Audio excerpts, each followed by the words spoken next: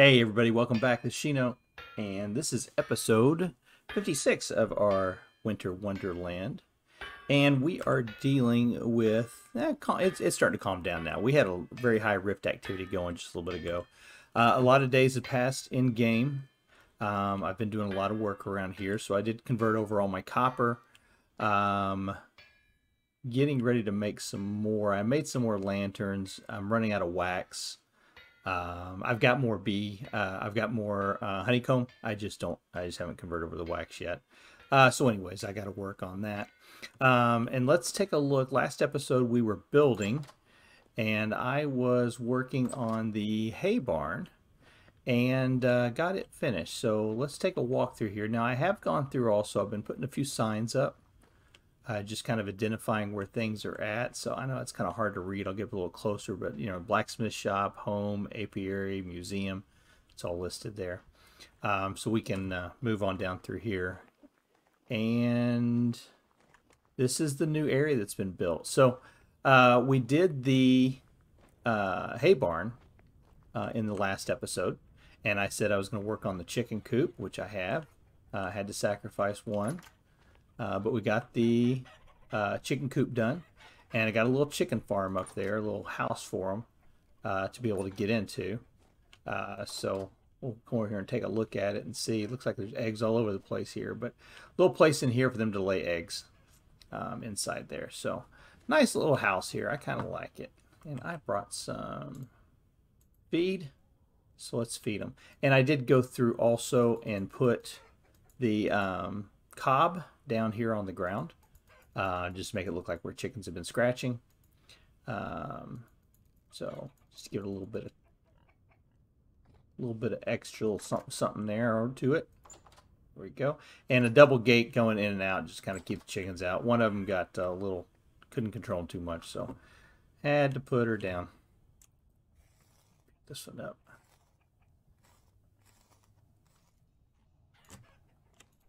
There we go. All right, and of course you saw we did the hay barn. Now, I haven't done a whole lot in here. I said I was going to put the cob floor in. I haven't got the storage in here yet, so a little bit of project to work on here. But this is where I need some of the lanterns at. It was really dark in here. And then this is what I worked on between episodes, as well as with the chicken coop. Also wanted to work on the tannery. So, and I really like this build. I had a lot of fun doing it, using a lot of different textures and materials to kind of create the look I was looking for. Nice little covering area here as we go through.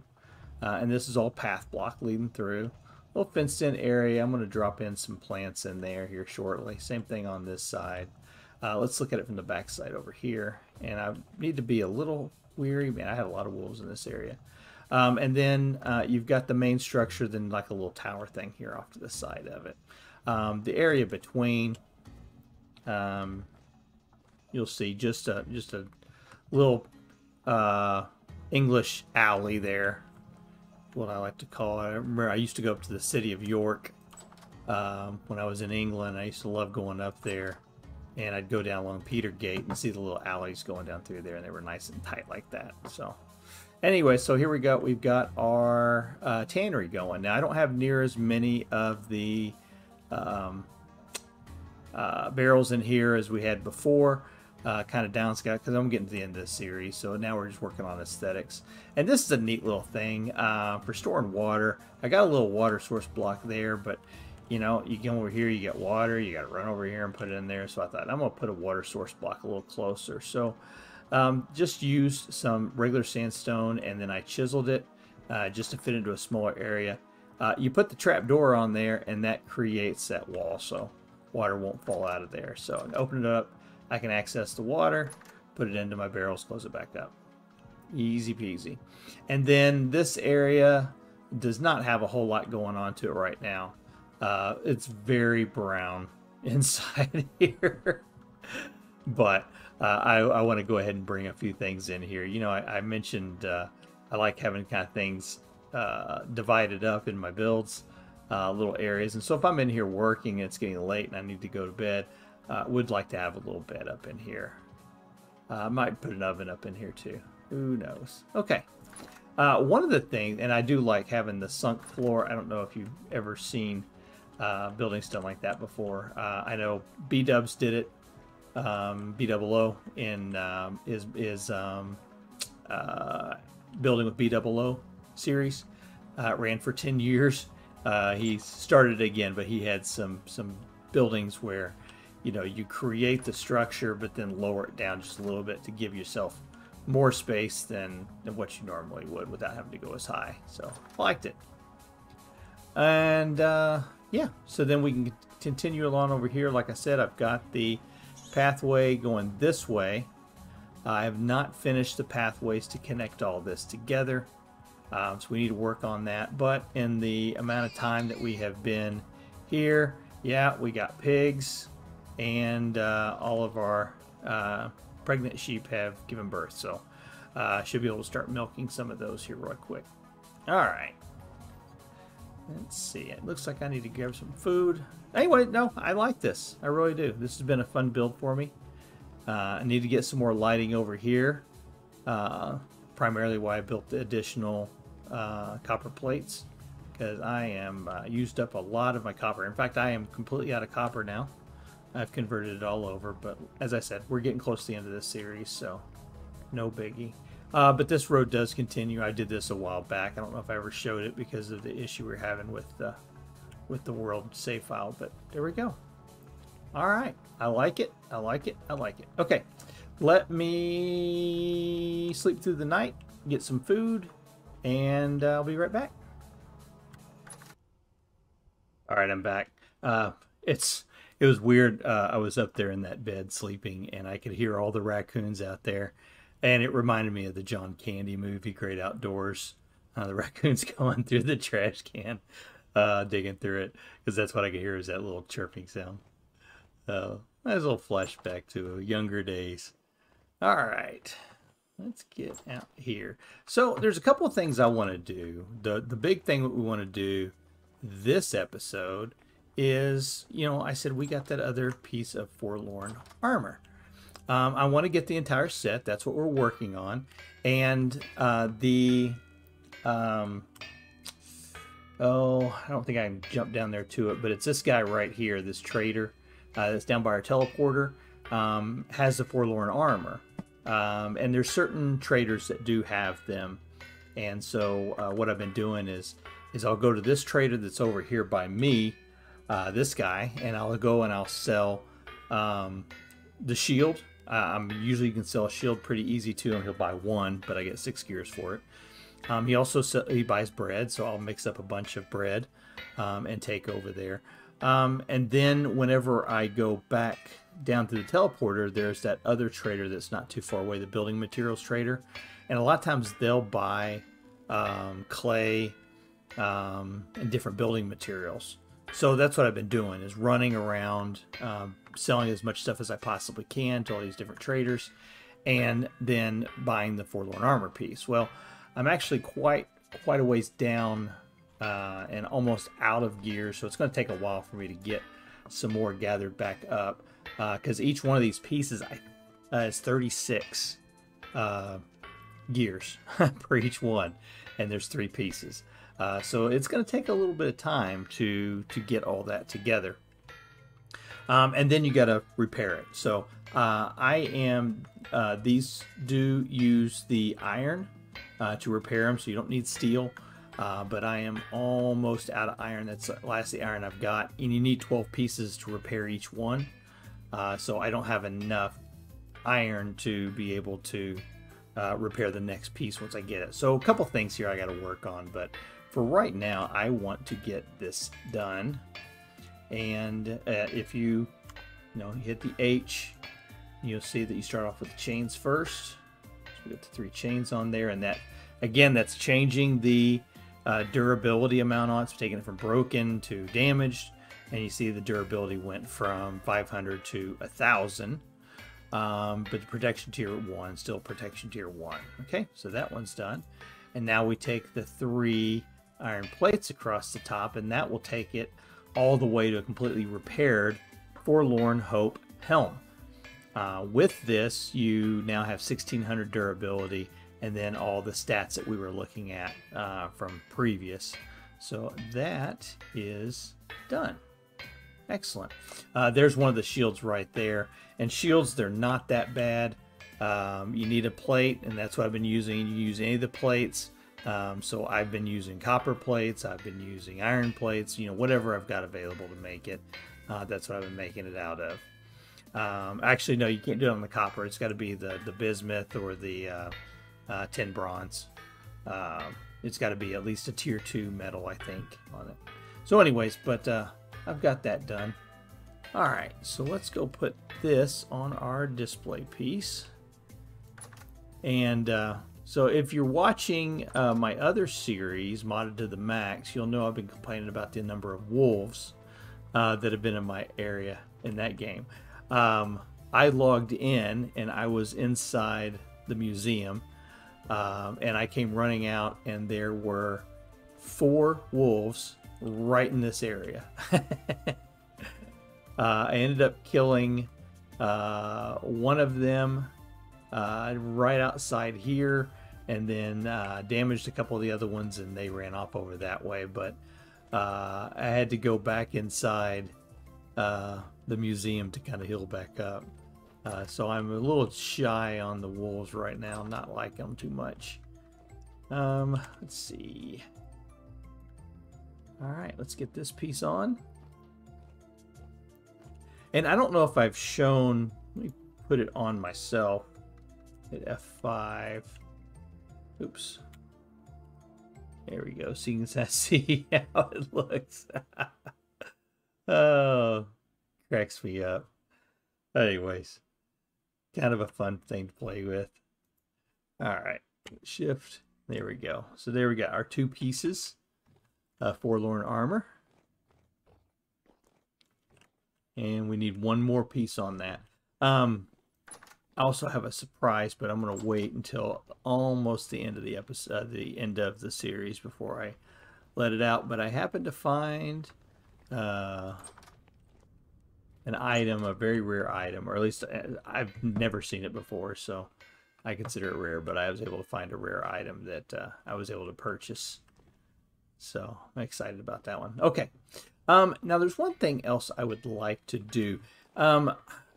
I am getting a little leery, or getting a little tired of having to go around here and open and close doors. So I think I would like to make the floor plates. So let's take a look at that. I think I've got everything I need for that, and we're going to make the stone ones. Maybe let's go look at our stone. I know I've gone through a lot of my cut pieces, or my regular stone stuff. I'm completely out now of what was this, granite? Yeah, that was my granite. So I'm completely out of the granite, down to 16 cobblestone. Completely out of the andesite cobblestone. Still doing pretty good there. I've used up a lot of my sandstone and my conglomerate. You can kind of see where it's at. So, but I had a spot over here that I was keeping. Yeah, there we go. Keeping some slabs.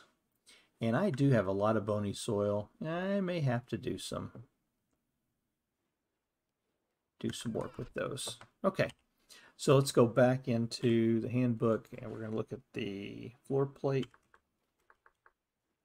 And we're making the stone one, so we're going to need sticks. And I am down to my last chest of sticks. Come on, spring. I'm going to need 7. Let's make some more. I think I had some more stones here, didn't I?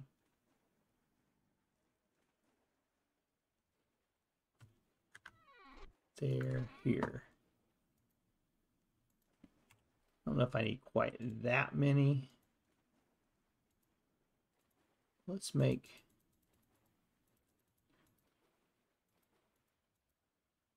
Yeah, 20 will be... We'll do 20. All right. So if you're familiar, or if you're not familiar, this is an item from a medieval expansion pack, and it basically creates an auto opening door for you. And I primarily like it for just exiting out of doors, because when I leave an area, I don't want to have to turn around and shut it back. So if I go this way and I go through, now if I open it and I click it, it'll close back. Cool. So I like that. We're going to put a couple of these round about all my places here. And now on these doors, because of where they open up, we only need one, but I'm going to put it in 2 spots there. There we go. Perfect. Love it. Let's go do a few more. This one I'll wait on that one because I want to finish that floor off. But the blacksmith shop needs one. For sure. I'm not going to put one on that door. A little bit of a delay. Let's let it reset.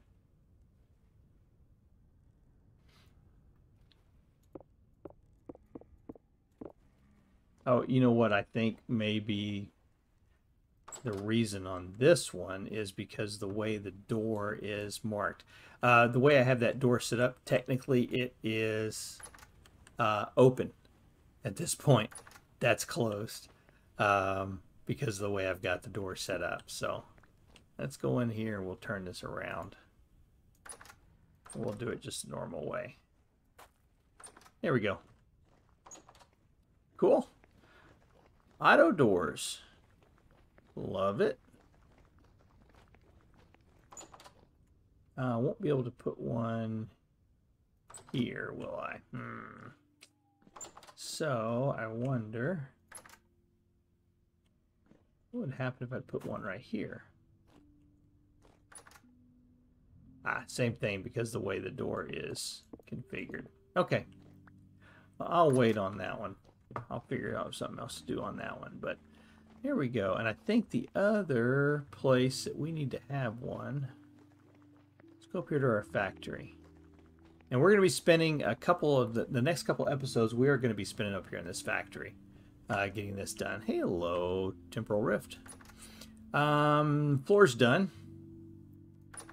So I got that part of it done. I moved some chests over here and started gathering up all the resources that I need. And I had this is not for me. We had, what you call it, a fox in here. I actually had 2 foxes in here. And I ended up killing him here. But there was a bunch of rabbits that had spawned in here. And he was chasing them around. I kept finding little corpses everywhere and trying to figure out what was going on. Got to find out there was a fox in here chasing him around. So got a bunch of dead rabbits in here. But anyways, I did start bringing over all the resources we need. You know, we had the stuff from the pulverizer that was over there. And again, what we want to have in here is, I believe we're going to set up this area over here. And a line here is going to be our helve hammers. And we're going to have multiple helve hammers striking an anvil. So I'm going to try to put 3 helve hammers per anvil. And so we'll probably have 1, 2, maybe 3 in here. We'll see how many we can get across here. But that's one of the things I want to have set up in here. I want to have some pulverizers set up in here. And then what I thought would be really cool is I'm thinking about creating something of a crate.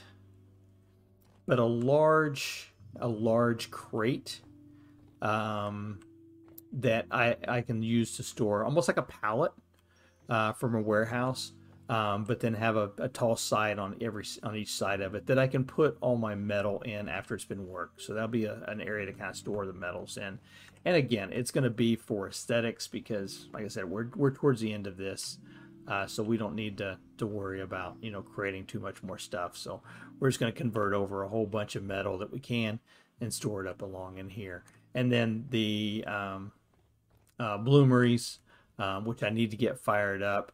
I want to put them down probably on a lower level, like down in this area where all the firing's at. And oh, that one's broke. Does this mean this is done? Hey, all right, I got some more steel done. Cool. All right. So, but anyways, yeah. So that's going to be what we're going to be working on the next couple of episodes. A little bit access area to get up on the roof, and what I visualize having up here is we're going to chain several windmills together into one power line, and then have all three of those plus the water mill operating this line of equipment here, and then the pulverizers that'll be set up probably out along this area. All right. So I think that's going to do it for this episode. Again, we're getting close to the end of the series. There's a few things that I need to button up and get taken care of. So we're going to be working on those.